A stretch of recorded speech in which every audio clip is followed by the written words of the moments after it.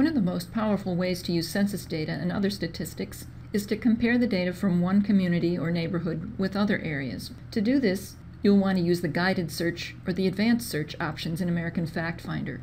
To get to American Factfinder on the U.S. Census site, you can Google American Factfinder,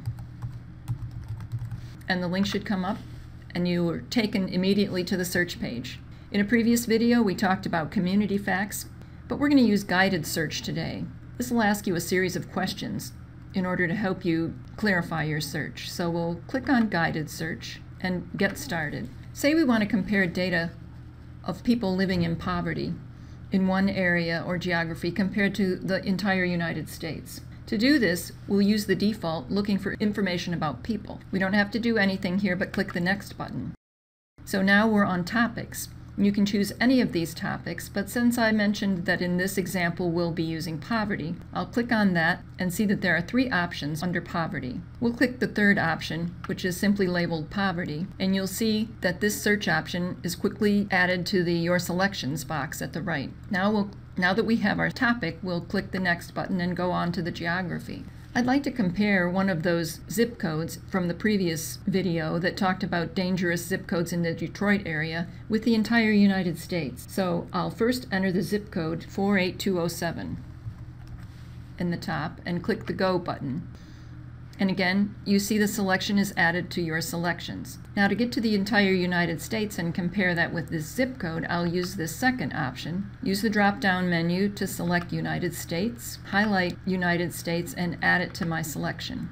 So now I have 2 geographies and the topic poverty. So I'll go on to the next option, which is if I'm looking for data on a specific race or ethnic group. But since I'm not interested in specific groups like that, I'll just skip this step. Now I'm given 10 choices of 10 different reports. All of them have something to do with people living in poverty, so I could look at one or all of these. It's important to note the data set on the final column of the report to know which census data you're looking at. All 10 of these reports are from the 2012 American Community Survey 5-year estimate. This may change as new census information is published. I'll take a look at this selected economic characteristics.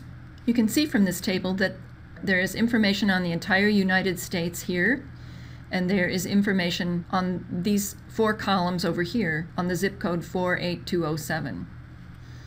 It's useful to look at things like unemployment, so you can see the unemployment percentage of the entire United States is 6%, whereas it's nearly 14% in this zip code. This report has a number of statistics on economic characteristics, and it's worth looking at all of them. But for this example, I'm going to scroll down to the very bottom of the report, where it lists the percentage of family and people whose income in the past 12 months is below the poverty level. The first line shows all families living below the poverty level, and that percentage of families in the entire United States is 10.9%, whereas this Detroit zip code, the percentage of all families living below the poverty level is 42.1%, nearly 4 times that of the entire United States.